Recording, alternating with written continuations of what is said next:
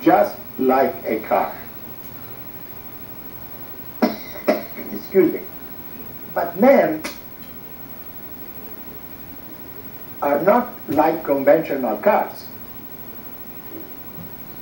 that come with a standard 250 miles tank.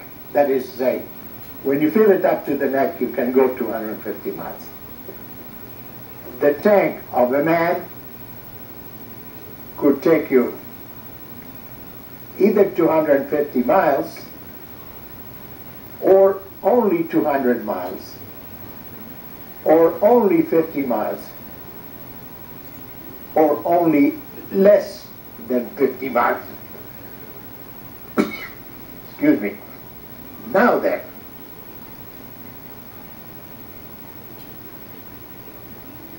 the horoscope is like your gas gauge.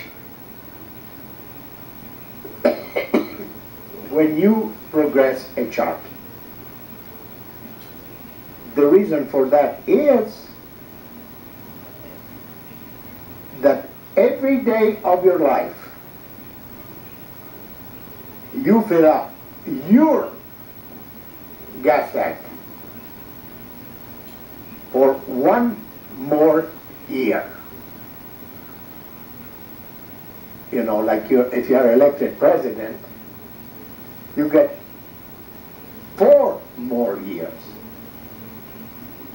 Not in astrology. Every day that you are in this world, since you were a baby, the radiation of the universe fill up your tank, her tank, my tank. Every day you get a fill up, not for a day. At the end of the day, you get a fill up for another year. So, say that a man lives to be 100.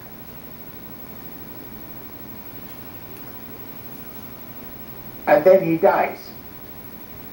That means that his tank has filled up by his horoscope. Allegorically, he filled up his tank ever since he was born for only 100 days, and he lived only 100 years. He lived 100 years, and his horoscope, that hand there, indicates that after 100 days, his radiation stopped when he was only 100 days old, and he died when he was 100 years old. But some people die at 50 years old. That means that their radiation in space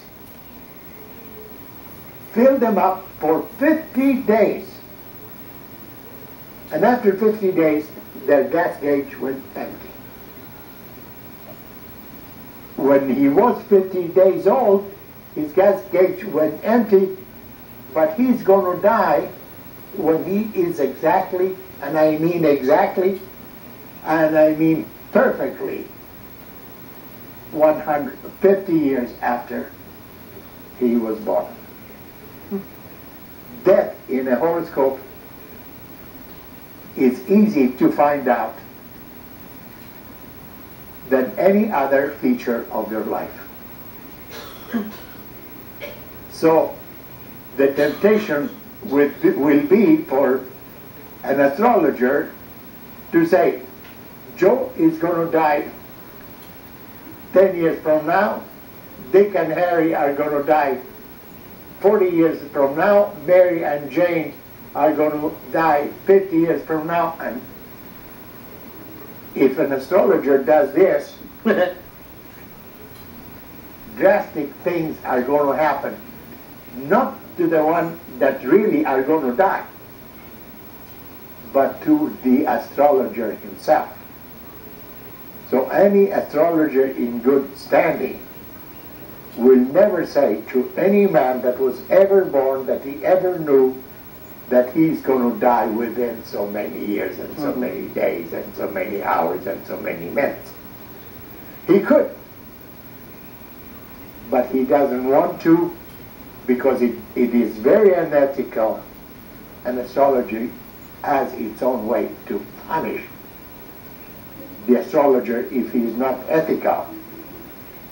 If he does some things that are dishonest.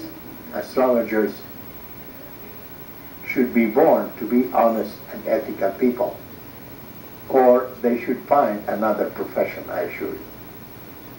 Because it's like my mother said, it's like spitting in the air. It's going to come right back at you. So anyway, when you progress a chart, you keep in mind this proportion. 1 day for every year. 1 day, 2 days for 2 years. 3 days for 3 years. 4 days for 4 years. 5 days for 5 years. And it's all marked by this end of this watch, that is the watch of life, or the horoscope. Now then, we're going to give you just one example. Say that you are 30 years old this very day. That the middle of the sky for you is Gemini. And this very day, that is your 30th birthday, in other words, you have lived for 30 years. And we want to know what is going to happen to you from your birthday today to your birthday next year, and your age today is 30 years old. We would have it right in this chart that you see over there, that this sign here that says 1 degree Cancer, that is 30 degrees away from 1 degree of this is 1 degree of Gemini. 1 degree Cancer is 30 degrees away from 1 degree Gemini. So the middle of the sky has moved. In 30 years, it has moved 30 degrees, which is just the distance between here and there. But the distance between here to there is 30 degrees. To say it another way, if today at noon you look at the sky and the sun is 1 degree of Gemini, supposedly.